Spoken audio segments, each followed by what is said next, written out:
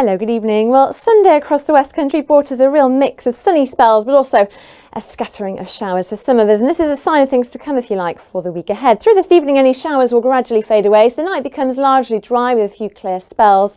Generally a mild night, but temperatures for some of us could just dip down into the high single figures.